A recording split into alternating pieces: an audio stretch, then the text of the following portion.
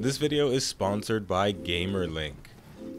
If you're looking for new ways to find people to game with, GamerLink is worth trying. Available for free on iOS and Android, whether you want a partner for hardcore ranked play or a chill late-night gaming companion, GamerLink's beacon system will help you find that person. With support for over 200 games across all the major systems, Titanfall 2 being one of their newer supported titles, there's a great chance you'll find someone. You can check out GamerLink via the link in the description. Now, without further ado, let's start today's video. The most important aspect of a first-person shooter is the shooting. If the guns don't feel good, the game doesn't feel good. In Titanfall 2, there are 6 primary weapon categories and 2 secondary weapon categories, and each is filled with unique weapons with a distinct look and feel that affect how you play the game. Today, we're going to talk about the light machine gun primary weapons and the anti-Titan secondary weapons. Before we get started, anytime I reference damage numbers, I'm referring to a spreadsheet created by a fellow Titanfall player named Matt H. Unfortunately, because of the way Respawn handles their patches, some of these numbers will be off by a few points, but they're mostly correct. Now let's get started. When you're tired of playing with pea shooters and puny little handguns, you can put on your big boy pants and start using a light machine gun. These hulking automatic weapons can and will send a seemingly never-ending spray of bullets down range and will make anyone on the receiving end think twice about crossing your line of fire. Unfortunately, it's not always someone standing across from you on the battlefield. When the Titans start falling, break out your anti-Titan weapon and get ready to blow them up.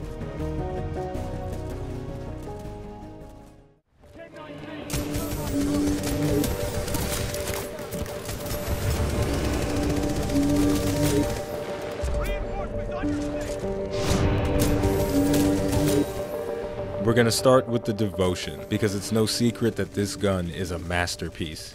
It was without a doubt plucked from the same mold that gave birth to the Vault, and just like its smaller, equally flawless counterpart, it lacks intangible qualities, something I like to call a soul.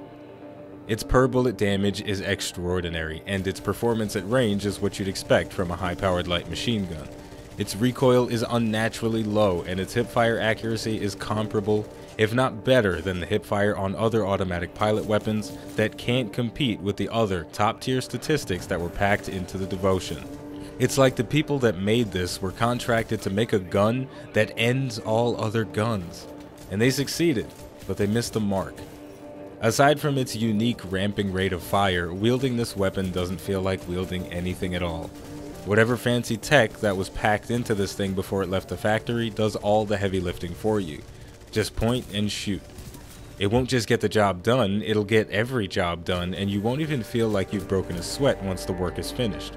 Which is fine, but fine doesn't always feel good.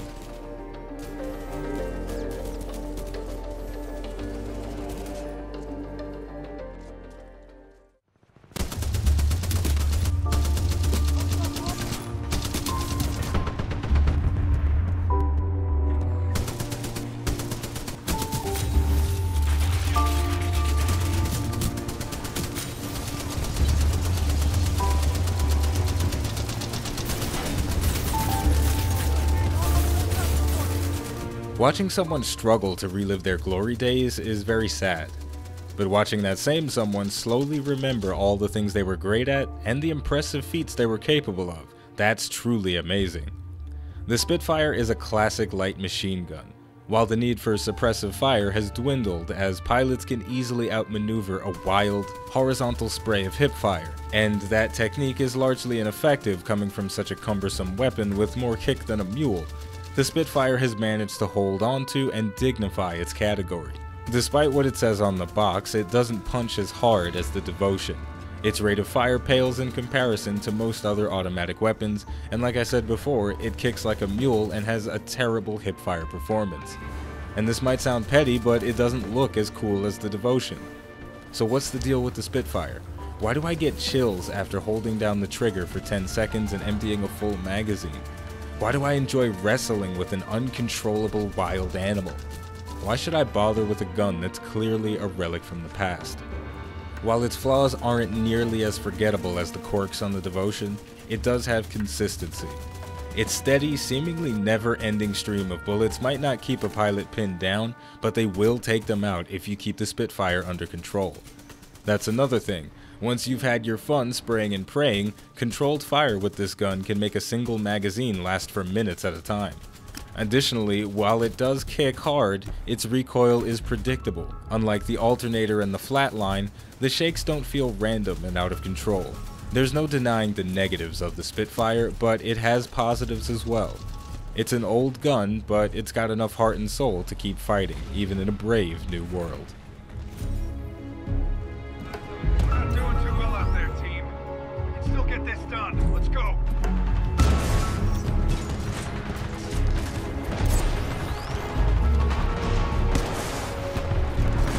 You got this, kid.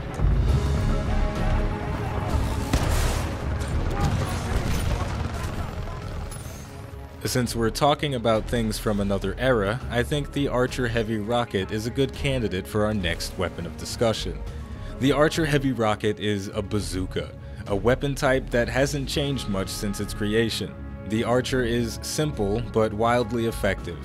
It sends a big-ass rocket flying towards a big-ass Titan, and when it hits that big-ass Titan, it does some big-ass damage. Featuring the highest per-shot damage in the anti-Titan category, the Archer Heavy Rocket isn't for a pilot that's looking to whittle down their enemies. You've got to want to finish the fight with a few deadly haymakers. But here's where things start to go downhill. Haymakers are powerful, but they're slow and predictable. Unlike other anti-Titan weapons, the Archer Heavy Rocket requires you to lock onto your target before firing. This wouldn't be a huge issue if Titans didn't have a system in place to notify them when someone's about to blow them up. You can work around this by firing behind a covered position, but there's still a problem. The rockets you fire are relatively slow, and if an enemy Titan knows you're locking onto them, they'll have plenty of time to prepare a quick sidestep to completely mitigate your attack. Couple that with the Archer rocket's low rate of fire, and suddenly the weapon doesn't seem all that great. But then you remember how much damage you can deal with one well-placed shot. This weapon has its shortcomings, but if you can work out when the right time is to fire, you'll turn the tide of battles in a very explosive way.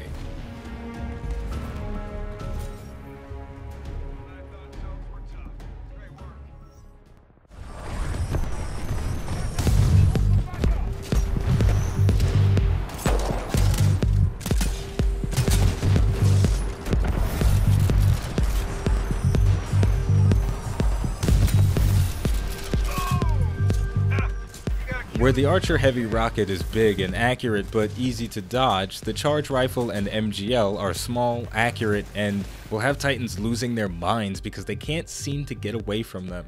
The Charge Rifle is a pinpoint accurate laser that can whittle down enemy Titans from clear across Angel City. The MGL is a short-range grenade launcher that, when used intelligently, will have Titans doomed and confused before they realize what's going on. These anti-Titan weapons are the conservative answer to the overly ambitious wombo combo that is the Archer. They get the job done when used as intended. The Charge Rifle, when equipped with its Charge Hack modification, has the highest damage per second in its category, putting it up to a maximum of about 1000 damage per second. In layman's terms, you can bring a Legion to its knees in less than 15 seconds. The MGL can output similar numbers, but good luck getting a Titan to stand within maximum range of your grenades for that long. These two weapons are statistically sound and are the perfect choice for a grunt or pilot that doesn't like to leave things up to chance. Personally, I go big or go home, so you'll see me with a bazooka most of the time. But if you don't like to live dangerously, I understand.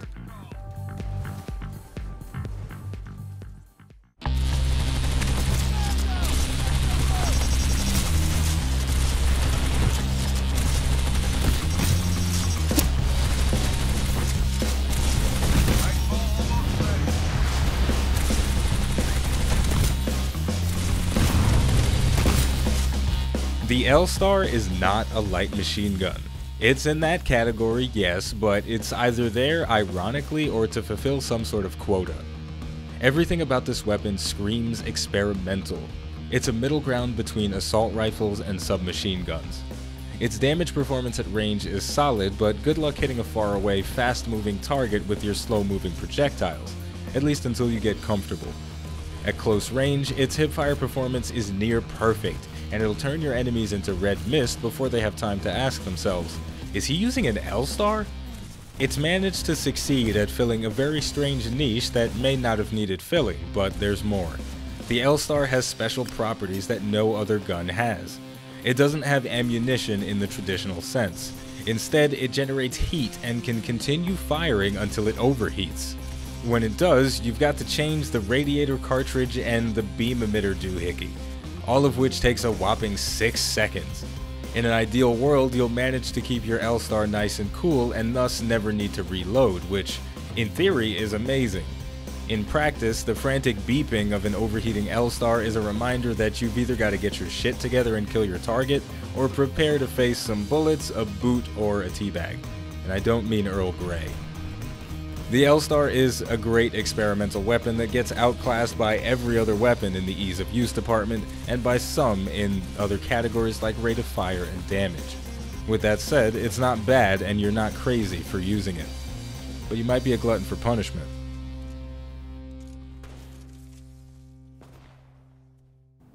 While we're on the subject of experiments, someone over at the IMC thought it'd be interesting to name an anti-Titan weapon that shocks those giant death machines into submission with balls of lightning, the Thunderbolt. This is the fourth and final weapon designed specifically for taking down the heaviest armor on the battlefield. While it doesn't pack the hardest punch in its category, its unique properties make it, at the very least, interesting. Each lightning bolt you fire from the Thunderbolt will deal some hefty impact and splash damage to whatever Titan you come across, but it will also deal damage if it completely misses the mark. And that's a good thing because despite its namesake, its projectiles move slower than New York City traffic during rush hour. It's a powerful weapon, and it has the potential to severely damage multiple Titans even if they dodge out of the way. When you consider every bit of damage an enemy Titan takes is permanent, suddenly firing a blue ball of death in the general direction of the bad guys and waiting for it to hit or not hit something doesn't sound like such a terrible idea. At best, you'll land a direct hit. At worst, you'll shock the competition, creep back into a safe place while you reload and prepare for another shot. This weapon, just like the L-Star, is fun and it does damage, but with other more reliable options, it's hard to justify. I mean, okay, red balls of death and blue balls of lightning, that should be reason enough to pick up the L-Star and the Thunderbolt. But is it? After all, the Spitfire makes me feel like John Rambo, and the Archer Heavy Rocket is a frickin' bazooka. The Charge Rifle and the MGL, they're just good. They're always good, probably the best two anti-Titan weapons you can pick from. And then the Devotion, we all know what the deal is with that thing. Alright, what if I told you you'll become a legend if you get good with these weapons? Still not reason enough to pick them up? Fine, what if I gave you a cake if you use the L-Star for a week? Still not willing to use it? $5. I'll give you $5 if you use a pink Thunderbolt. $6 final offer. 7.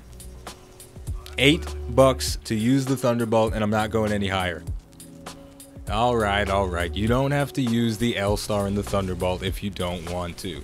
So this is going to be the conclusion for this video and for this series of Titanfall 2 weapon overviews.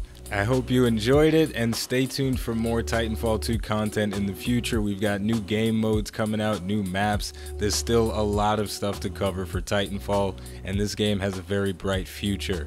So, as always, the name of the game, you already know it's Titanfall 2. The name of the channel is iBluairJgR Gaming for Comedy. Thank you for watching, and I'll see you next time.